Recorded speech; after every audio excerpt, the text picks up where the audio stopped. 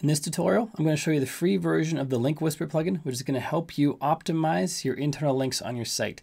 Internal linking is very important for SEO. By linking between posts, your posts are more likely to get more page views and possibly even rank better in search engines. So it's important to do, it's also hard to do, and Link Whisper makes it easy.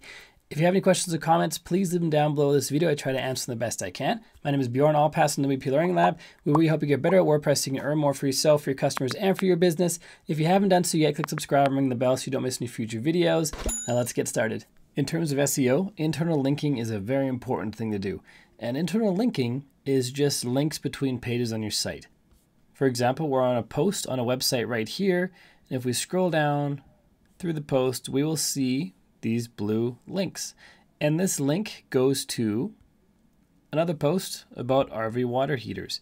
And now this post will also have links. This one links to the cost of electricity at RV parks. This one links to a portable grill post.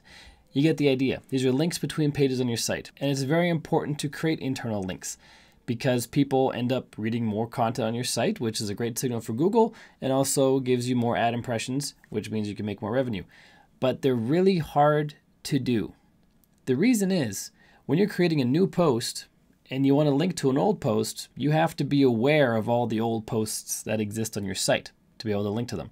And you want to link to ones that are relevant to the post you're currently writing. And also when you create a new post, you want to go back to your old posts and create links to the new posts. And that's even harder because now you have to go and find the old post and find a spot in the old post that you can link to the new post. And it's just hard and it's very time consuming. And if you run your own site and create your own content, or at least proofread and edit the content, it's doable for you to do your internal linking. But if you outsource your internal linking to someone who's not familiar with your site, it's very, very hard. Luckily, there's a plugin that can help. It's called Link Whisper. There's a free version and a premium version. I have a full walkthrough of the premium version on my channel. I'll link to that in the description down below in the card up above if you want to check that out. But the free version at least gets our feet a little wet with internal linking ease. And what it basically does is it reads your post and it suggests links to other posts on your site. So let's go back to this RV water heater one. Let's just go to Edit Post. And if we scroll down to the very bottom, we have a Link Whisper meta box. There's an ad for the premium. You can ignore that right now. What we're looking for is right down here. It's read through our post, and here's what it's suggesting. On the left side are actual sentences on this post. So this sentence right here, you will find in this post. If we copy this, press Control F, and then paste it, we find that sentence right there, word for word.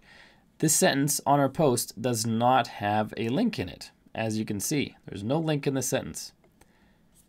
But the plugin is suggesting a link. Right here, work when you don't have electrical hookup. It's suggesting you link to how to cool a camper without electricity. Now you have to decide whether that link is relevant or not. And if you have other links on your site that might be more relevant, you could choose those instead, just giving you ideas for possible internal linking. Here's another one. All you need to do is turn on your hot water heater, wait for the water to heat up, and voila.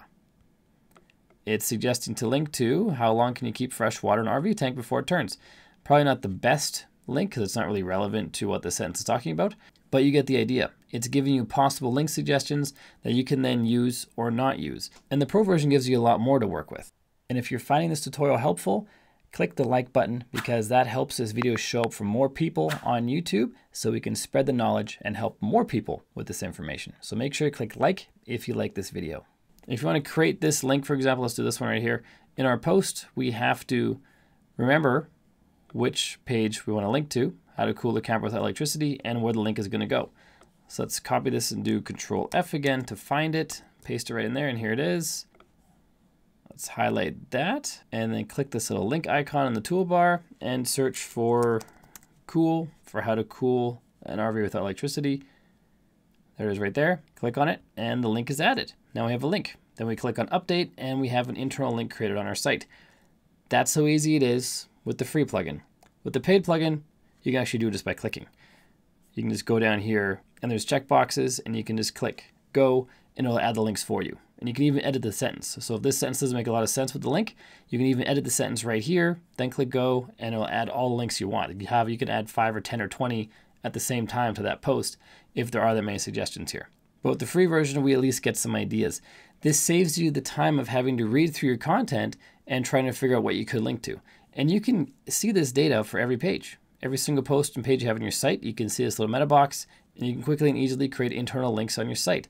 You can also check this box right here, which shows only link suggestions in the same category as this post. Say if you have a really big site like health and fitness and you have a category for running, a category for smoothies, a category for mental fitness, you can click this box and it'll show only links in the specific category of this post, which allows you to silo those posts, which means you're only interlinking between tightly related posts. For example, smoothies.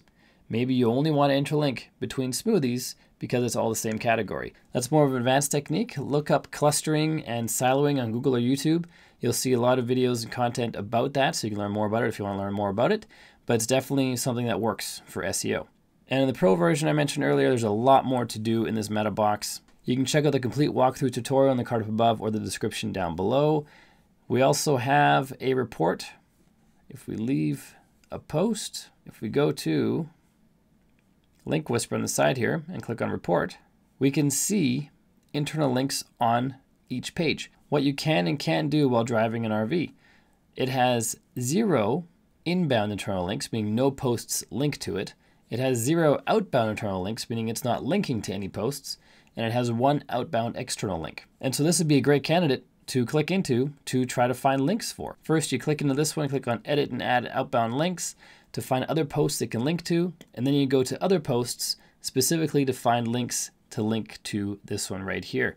And if you go through all of your posts, which still takes a bit of time, even with the help of a plugin like Link Whisper, but it's way faster than doing it manually. But even though it takes a bit of time, you get your internal linking done properly and relatively quickly. And it's really important for SEO and for user experience. And this reports area also has way more data on the premium version, so you should check out that tutorial. And if you are interested in checking out the free version first, all you have to do is go to plugins and then add new, look up Link Whisper, and this is it right here. Just click on install and then activate, and you have the options we just saw available on your site.